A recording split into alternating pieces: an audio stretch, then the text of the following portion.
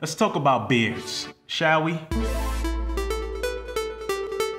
What's up, everybody? It's your boy Built for Anything, and in this video, it's really for the fellas out there and who are trying to grow their beards. I'm gonna help you with some tips on how to grow your beard as well as how to maintain your beard, because growing a beard, it's an art form. Okay, you gotta be dedicated. You gotta have a certain level of commitment to excellence. All right, you don't want to be walking around all crazy. So your boy got you. I'm gonna share some tips with you and some products that I use as well. You know, help you along your journey. All right, so let's do this.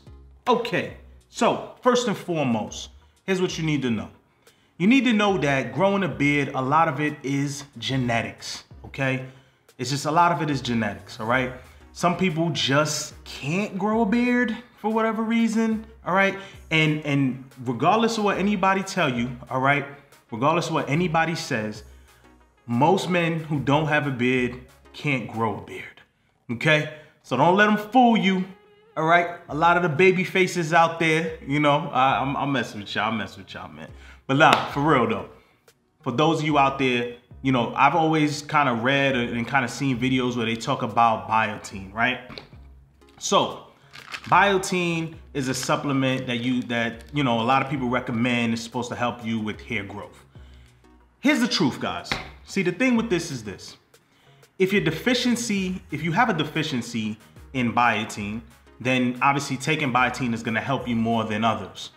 Now, usually when people talk about biotin, they're referring to hair growth, and they say, you know, you got to drink a lot of water. Here's the thing: biotin is good for hair, nails, and skin. And truth be told, you should be drinking a lot of water anyway. Peep the sticker on the bottle. And the thing is that you want to have a balanced diet regardless. Obviously, that's going to help with everything because it's going to help with hair growth. It's also going to help with your skin and everything like that. So you definitely want to be, you know, in good health overall. This is not a magic pill. You're not going to take it and all of a sudden hair is going to be growing out of everywhere. Don't believe the hype, okay? Take it, sure. You know, if you're someone who, you know, it's going to help.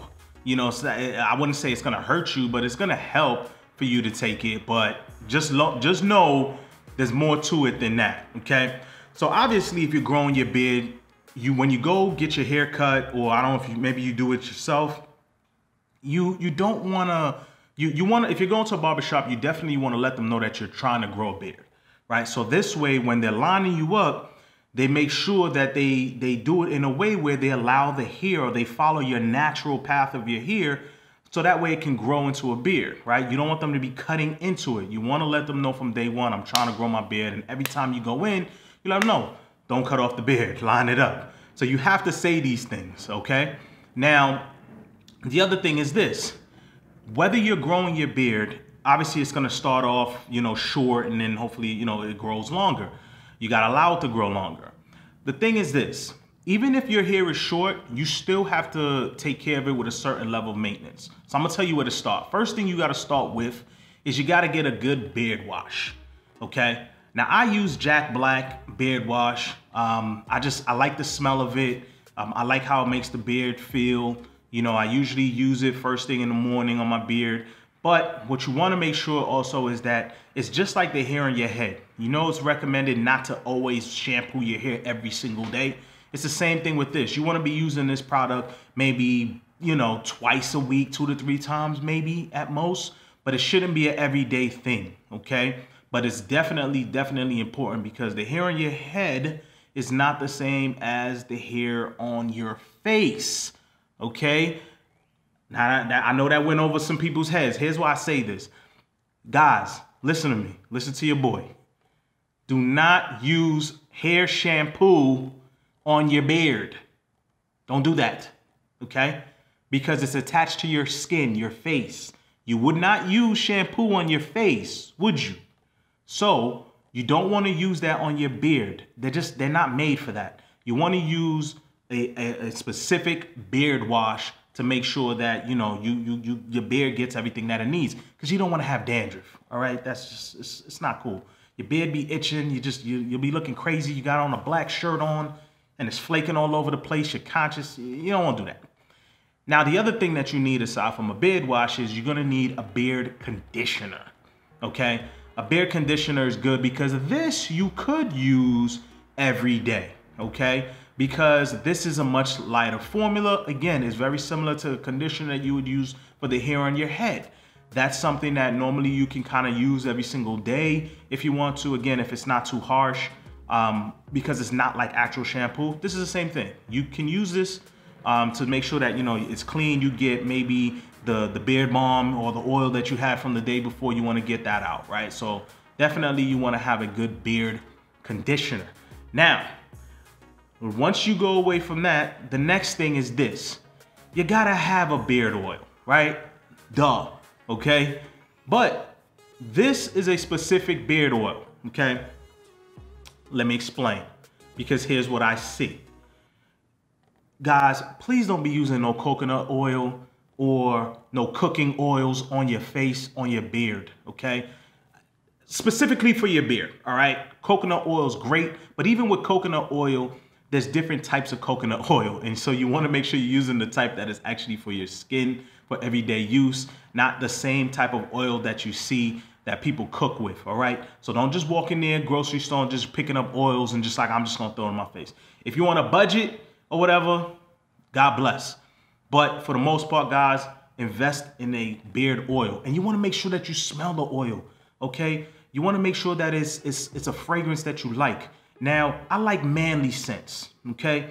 So I like the smell of cigars, you know, the smell of wood, you know what I mean? Like that's just me, okay? If you into the fruity smells and all of that, to each his own, but you wanna make sure that you get a beard oil, and I like my beard oils to have a good scent on it, so that way, you know, just wakes you up in the morning, man. You feel, you know, you feel right, okay? So you gotta have a beard oil, and you wanna be able to obviously massage that into your beard. The next thing that you need is you need a beard balm, okay? There's a difference between the balm and the oil, okay? Beard balm is much thicker, okay? It's really meant to stylize your beard, all right? So usually you'll put on the beard balm and then you'll kind of brush it in. I use a specific brush that's meant to really just kind of mix everything around. It's light. It's not as hard as an actual beard brush that you would use for styling, okay? Which brings me to another thing, okay? Let's talk about the brushes for a minute, okay? This is important. Okay, listen, you should have a dedicated brush for your beard, okay? Do not use the brush that you use on your hair, on your head, on your beard. Why?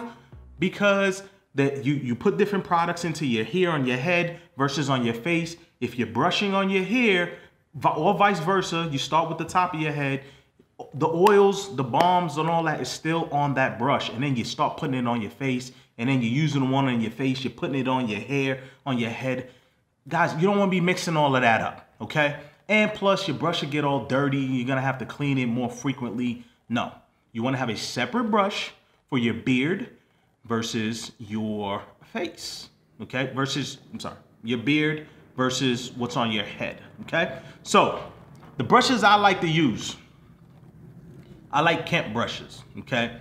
Kemp brushes, they use boar bristles. They have a good warranty on them. I believe they're lifetime. If you could just send it to them and they'll just send you a new one. But these last forever, okay? You get one of these, you're set, all right? Now, here's the thing.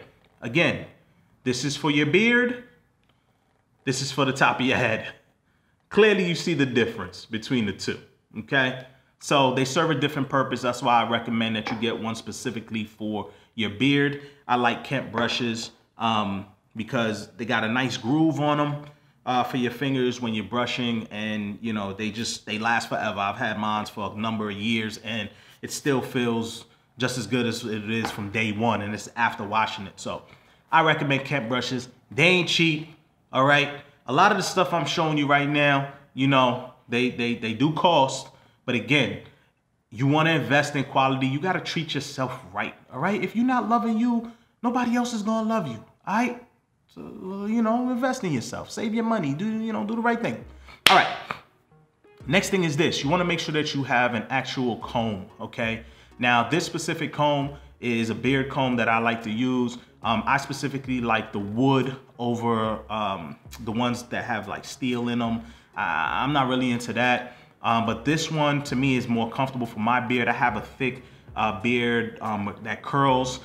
You know, my brothers out there, you know what I mean. So you wanna have a wood comb because it just gets through and just kind of untangles everything, especially in the morning. You wake up after sleeping and you're rolling around your beard on your pillow. You want to be able to untangle it while it's wet before you start adding your products in there, right? So definitely make sure that you get a beard comb, very important. Now, next thing is this. You have that, so you have all these products together, right? So now you're growing your beard. You know, maybe you have time to go to the barbershop, maybe you don't. You got to understand when you're growing your beard, it's easier to maintain, okay? But if you specifically, you know, maybe you work at a job that's corporate, or, you know, you're doing something where you got to present yourself in front of people all the time, you want to make sure that you're maintaining it. And that might mean that you're going to have to do some things maybe even before you get to the barber, right? So if you, let's say you get a cut once a week, but, you know, your hair starts growing back real fast, you may have to do some things on your own, maybe because you can't get to a barbershop because maybe you're working or you're doing some things, traveling or whatever the case may be. I definitely recommend every man should have a straight razor, okay? Now, the thing I love about a straight razor is that it gets really close, but you want to make sure that you practice with it. There are plenty of videos on YouTube that you could watch. I'm not going to necessarily demonstrate that now, but I'm just giving you guys an example that you need to have a razor. If it's not a straight razor, go ahead and get you an Andis razor or something, you know, based on your skin type that you're comfortable with. Because the idea here is that you want to be able to, you know, make sure that you maintain that line, right? And so I like the straight razor because I like to do it dry. Now, one of the things that I use along with the straight razor is I use a pre-shave oil. Okay, so this way I can kind of trace it along where the hair is starting to grow out, and then I'll use the straight razor to actually line it in, as opposed to using like actual shaving, you know, the actual foam. Like I just, that stuff, I don't know, just doesn't work for me. Okay, but definitely every man should have a straight razor lying around because it's just a manly thing, you know what I mean? It just is what it is. Even if you're not gonna use it on yourself, have one, you know, so this way when you go to your barber, you go to someone to do cut, you have your own, man. It's just more sanitary. You don't wanna be using the blades everybody else is using and all that. So, you know, definitely invest in one. Again, they ain't cheap, at least specifically the ones that don't use the disposable razors. Like the one I have, you're gonna spend a little penny, but again, it's something that you'll have for a lifetime, and maybe you can even pass on to your kids, etc. So that's what it is. Okay, so that's all the products that I use, guys. If you have any questions, leave it down below. Thank you for watching this video. Now, shout out to the bed gang out there. Okay, hopefully you guys found this video useful. It's your boy Built for Anything. Thank you for watching. Peace and love. I will catch you on the next video. Deuces.